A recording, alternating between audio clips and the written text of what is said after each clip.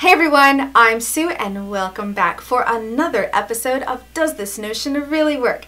And in today's episode, I'm going to be talking to you about Quilters Paradise, Slit and Sew Method templates.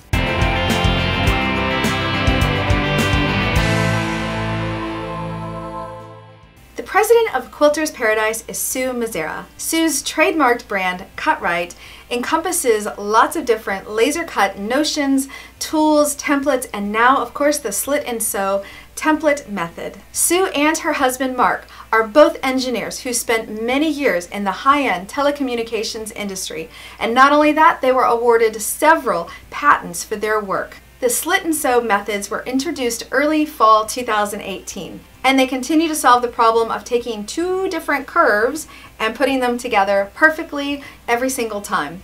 So without further ado, let me show you what the Slit and Sew method is, and I'm going to even demonstrate how to use the templates.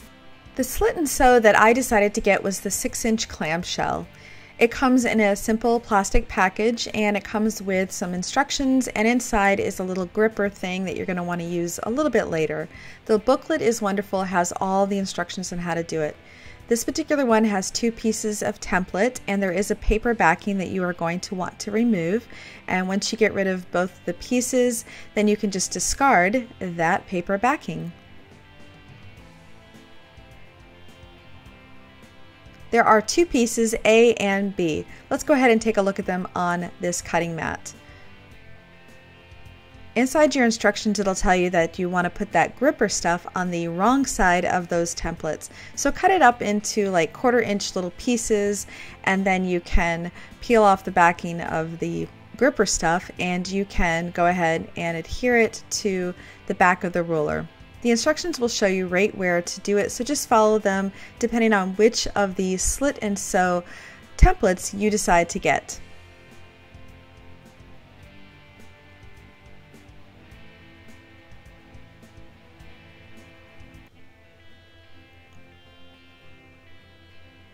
What's really cool is this stuff really does stick, so it's great with your ruler and it'll work with several layers of material too. What's cool is that the 6-inch will work with a 10-inch block, and you're going to want to use your rotary cutter. It depends on which size. I only had a 45mm, an 18mm, and a pair of scissors. You also might need a marking pen depending on which method you choose to cut and mark the little slits. So for the first one, I'm going to go ahead and try the 45mm rotary cutter. I thought I would go ahead and give all the different options a try. I have to say, after working with the 45mm, I felt like it was a little clunky, so I went ahead and switched over to my 18mm rotary cutter. The instructions suggest that you can also use a 20 or 28mm. I just didn't have that. I really have to say that this was my favorite method, using the smaller rotary cutter. I felt like I could get around the curves really easily. Now you're going to need to go ahead and cut your slits. Again, you can try all three of these methods. I'm going to go ahead and try each method in the different slits. You want to go from the inside out with the rotary cutter. So I tried with the larger and then the smaller. And then the last method you could try is simply just using a marking pen and using the slit. Just be really careful that you don't go past that 1/4 of an inch, because that's the idea. It's really kind of like an 1/8 of an inch. You'll see that my one that I cut with scissors right there is a little bit deeper, so just be really careful of that. So go ahead and mark and cut the slits however you find that you like the best. I ended up liking the smaller rotary cutter the best, and at the very center bottom you'll notice that there's only one slit at the very bottom, and that's just because if there was a slit on both sides it would really weaken the template. So go ahead and flip it and mark it. This is another method that I just felt like might work depending on your workspace, and maybe you're like on the go and you can take the little templates and trace around them. So I don't know, I'm kind of a newer quilter, so for me, I kind of felt really comfortable with this method. I felt like this could be something that you could do while you're watching TV with your family even. Just kind of trace around them and cut them. And you wouldn't even necessarily have to have a table and a rotary cutter. You could almost kind of even do this on like a TV tray stand. I don't know, just something that I thought was worth mentioning because maybe you know, it'd be a good little on-the-go kind of way of cutting your quilt blocks and having them ready to go.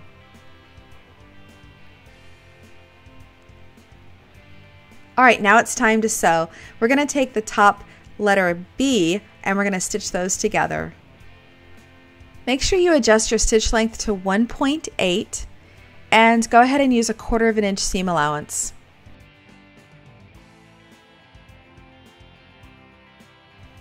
You can clip your threads and make sure you open your seams, press them. You could go to an ironing board and press them. You could also just use your fingers to press them, or you could even use a pressing tool. It's entirely up to you. But go ahead and sew all the 1/4 inch seam allowances for these particular letter B template pieces. And now it's time to add that curve, the clamshell part, and this is kind of intimidating. I haven't made a curve like this in a very long time, and the idea is to not use pins and to just line up those little slits, the little hash marks. So sorry my hands are in the way, but this, you still kind of get an idea. I am just aligning the little slits together from my A and B, and I'm stitching at the 1/4 inch seam allowance. I did have to adjust my presser foot, like lift it up and readjust my fabric every once in a while, but for the first one I was really pleased with how quickly it came together, and when I got to the very end it was perfect. So quite honestly, I was really impressed. I don't know, I didn't know how it was going to turn out, and then I was really proud of myself. I was doing a little dance here at the end, but look at this, my very first ever attempt, and it's perfect. So you're just going to want to press this. Now I did use my by Annie stiletto and presser. This is just a great little tool. I'll have a link in the description so that you can watch a video on how exactly this is used and all of its benefits too. But it's a nice little handy presser. Now let's do the next clamshell. And just repeat this as often for as many of these little clamshells as you want. You're just going to kind of follow the instructions in the little booklet it comes with and just continue the process.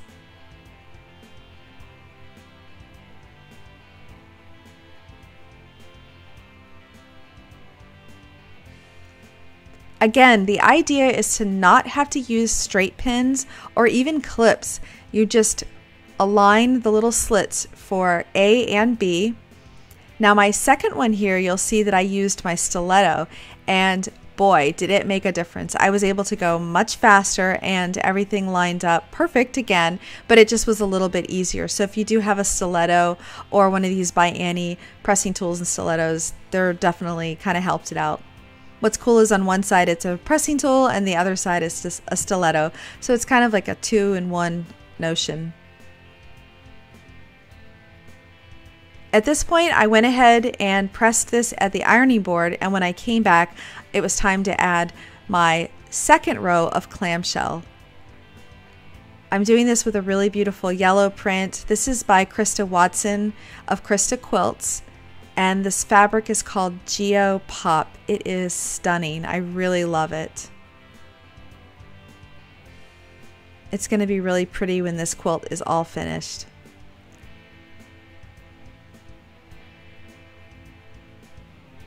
Again, just taking advantage of that stiletto as needed is really useful when trying to keep everything aligned. And look at this. Again, this is now my third clamshell I've made, and no puckers. It lays perfectly flat. I am super excited. It lined up great. And there we go. We're just going to go to the ironing board and give this a press. I used a little bit of steam, but quite honestly, it all had laid out so nicely. It's just really great. I'm really proud of myself. And remember, it comes with this handy little instruction booklet showing you what to do. And I did all of this with these 2 little templates. Now I'm excited to go back to the website and see what other templates I want to play with. So what did you think of that? I mean, remember, I'm not like a really advanced quilter. I'm what you call like an accidental quilter. So the way I look at it is if I can do it, you certainly can do it. please give it a chance.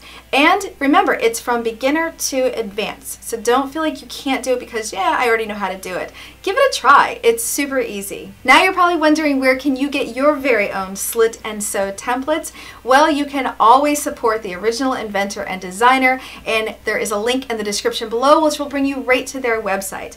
But you can also walk into your local quilt shop and say, hey, I saw this really cool thing and I think you all should sell it, and then they can buy them directly too and have them in your local quilt shop and have like a nice variety of them too. And if you like this video and want to see more videos like it, do me a favor, give me a thumbs up, and if you want to win your very own set, go ahead and leave a comment below telling me what do you think you're going to use it with, which color material you're going to use it with, and which one would you like to see in your own personal sewing stash. And if you haven't already, be sure to subscribe to my YouTube channel, join my weekly newsletter, go ahead and follow me on Instagram, and of course come have fun with us over at my Facebook fan club.